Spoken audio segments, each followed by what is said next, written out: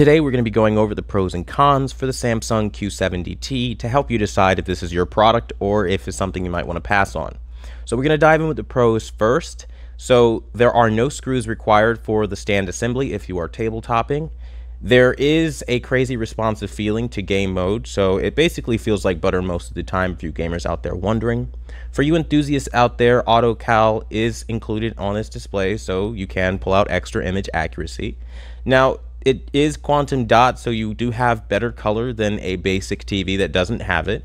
They do have dual LED, so dual LED basically just gives you warmer tones leading to better white balance and things like that. It is the most affordable HDMI 2.1 TV on the market right now today, and I think that's probably the biggest benefit for a lot of you gamers out there. I know a lot of these HDMI 2.1 TVs are excessively expensive, and this will be your most affordable option so far. Now, 2020 might have other options down the line, or maybe even as we get further into 2021, but right now this is the most affordable option I've seen.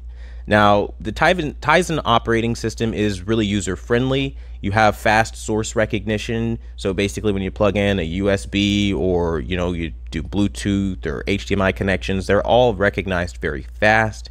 There's a separate power cable built into the television, or not built into the television. It's just like a separate AC adapter instead of the built-in like hard wired TV, like where if your cord goes bad, then you're screwed. I know models like the 950H, they have the built-in wire, and I do not like that because, again, if something ever happens to that wire, you're kind of up what creek without a paddle, and it's just not fun. Now, when you're talking about upscaling, it has solid performance, so you don't have to really struggle too much there. Older content is revitalized pretty nicely.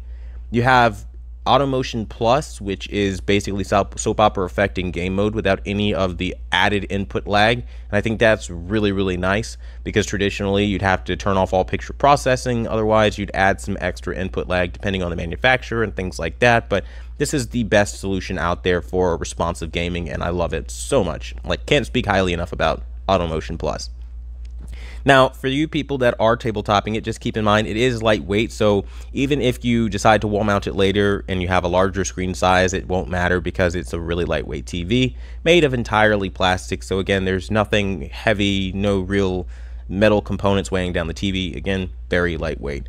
Now, it has an intelligent mode for easy access for most things. It's basically fully automated for people who don't really want to know the inner workings of the TV or ever have to dial it. They just want it to be all automated.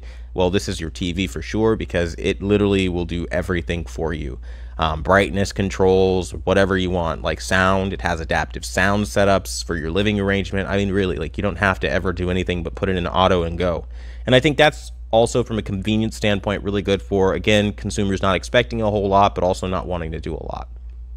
Now, it does have surround sound for gaming mode and for gamers. So basically, if you want more three-dimensional sound out of the TV speakers, it does offer that for you, which, again, to see that kind of technology at this price point is pretty impressive.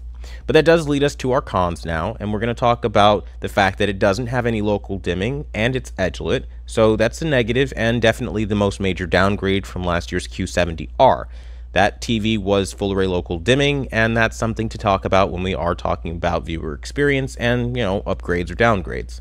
Now, when we talk about the dual LED technology, I feel as though it is deceptive marketing. It definitely can deceive a lot of inexperienced customers to thinking they're buying something like the dual layer technology we've seen out of Hisense, or even the grid array backlighting system or slim backlight plus system we've seen out of Sony. So definitely be a little careful with that because that's not what this is. And it's just basically two LEDs at different color temperatures, one for cool and one for warm light, and that's literally it. But it doesn't do anything for, your overall black levels or anything like that. Now, when we're talking about colors, they are unimpressive compared to last year's already unimpressive Q70R. So if you were expecting game-changing color to really take advantage of, next generation consoles, for example, there are better TVs at even entry-level price points like the Hisense line of quantum dot televisions. You definitely might want to check those out instead because they do better for color reproduction than this television does. Now, when we're talking about clouding, That's a touchy topic for a lot of people. Some people don't care, some people do. Either way, this TV does have clouding, and it is something that will lead to gray blacks, and it depends on your content. You know, sometimes you can experience nice deep black, but then other times content will be blotchy with clouding, and it will be very distracting once you see it. It's the kind of defect and flaw that once you see it, you don't unsee it. There is noticeable dirty screen effect, where you have blotching to the screen, basically when there are slow pans across the screen, and gray uniformity is, again, muddy and dirty. So this isn't exactly ideal, especially depending on the panel lottery. For those hockey players or hockey watchers out there, sports fans, this is not a sports TV. I would not recommend this for that. If you are a Dolby Vision fan, you are also let down. This TV does not have Dolby Vision. Instead, they opt in for HDR Plus, which is basically not supported at this point by most of the movies out there that you will find. And Blu-ray players that support it right now, I only know of the Panasonic UB420. So, you know, it's about $149 on sale and $200 regular price. But, you know, that's your only option there, but not great. When we're talking about HDR, they have weak brightness, they have subpar black levels, and that leads to an overall very weak HDR experience. So again, this is not going to be like a drop dead gorgeous HDR killer set. I think if you're looking for that, you might even actually be better going back a couple years to the 2018 Samsung Q7 FN if you can find it anywhere. That TV was well over 2,000 nits. It was amazing for HDR content, and this TV is not on that level at all. You have definitely taken quite a few steps backwards through the years. Now, they have what I call an anti-return clipless design. Basically, they use straps to secure the box over, you know, another box. And what happens is if you have any damage, any defects that warrant a return, you're going to have to use a load of packing tape to wrap around the box multiple times to hold the box on top. And it's really annoying. I can't stress enough how much of an inconvenience for you this will be. So just make sure if you're buying this display, you're aware that if you have any issues, you better have packing tape on hand, because to return this thing is going to be a pain. Now, they do have forced terms of service for voice control, so voice control does not work offline. Sorry to give you that bad news there, but it is what it is. They do have a recycled design from last year, and also they have a recycled design in general from years prior. So there's no cutting edge, brand new design, even though you're paying full price for, yet again, a brand new TV. It's basically a ripoff of an old design. Now, they have mediocre motion at best. There's nothing fantastic about the performance of this motion, but it's not bad and it will get you by. But it's definitely nothing to write home about, and you can find better at lower price points. Auto Cal, if you are an enthusiast calibrating your television, will lock your cal day and cal night preset options, basically forcing you to manually override this in the service menu, and that is really inconvenient. Can't really stress how inconvenient that has been for me as a professional calibrator in my time working on TVs.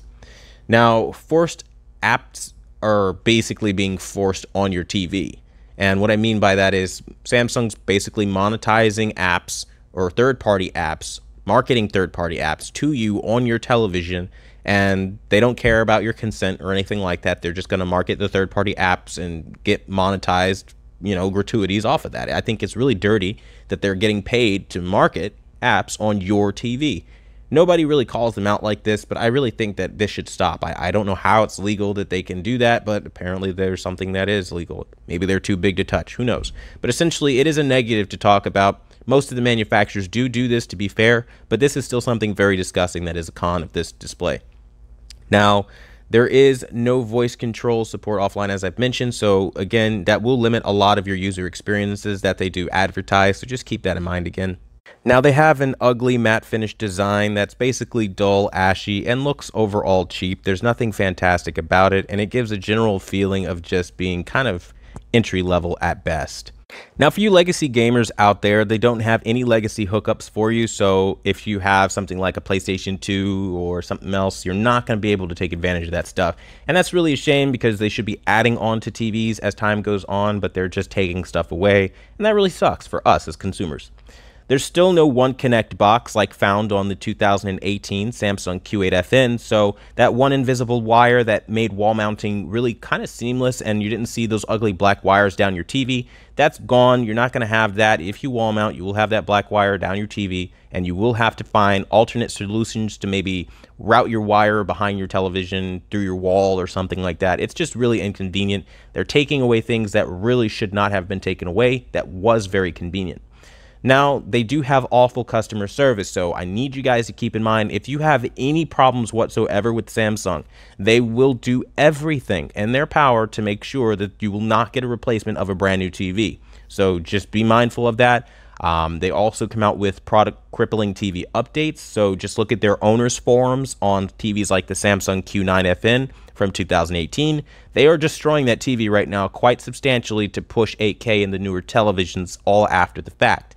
This is something that Samsung does and goes pretty unmentioned by most of the mainstream reporters, reviewers, and Amazon reviewers alike. So just keep that in mind, guys.